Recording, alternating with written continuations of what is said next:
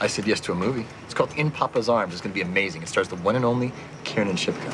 What are those words? The little blonde girl from Mad Men. She's the one actor I've been dying to work with. She's got this quiet intensity. She's like a small blonde Daniel Day-Lewis. Is the script any good? No idea. I just said yes the minute I heard Kiernan was on board. Luther's reading it right now. He'll tell me what he thinks. You can have Luther do that. Of course. Luther reads all my scripts for me. Kiernan, hey, come on in. Thank you so much for coming. Can I get you something to drink? I don't really have any kid drinks, but I could just give you some coffee. You could sip it through a straw. Sure, thanks. I heard John Hamm's really good at basketball. Is that true? January Jones a robot? Can I have your boots? Chloe, Kiernan is here so that we can work. Fine. Guess I'll just read a script or something. Check, please. That sounds fun.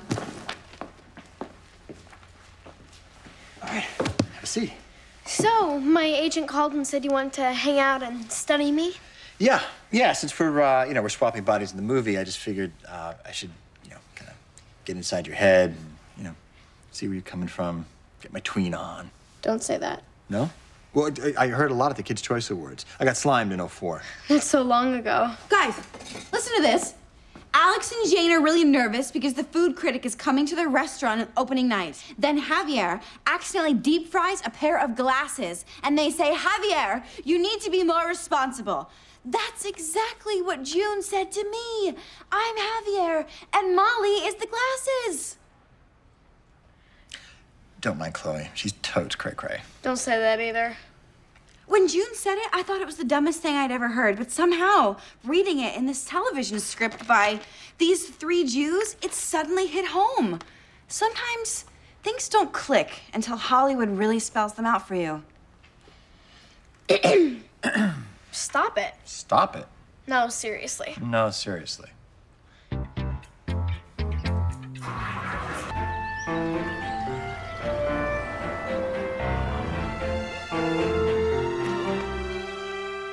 You embarrassed me in front of Jenkins at the business meeting today. Oh, you're embarrassed. You got my period during cheerleader tryouts. I can never show my face at school again. Do you think this is easy for me? Do you think I like having to sit while I pee? Do you think I like having to make out with Mommy? Oh, my God. Cut! This is a disaster! What? I thought that was working pretty well. How'd that feel for you? Oh, this is a train wreck. Bobby, I thought that was some of my best work ever. I mean, I'm still working on it, actually. I think that's a good idea.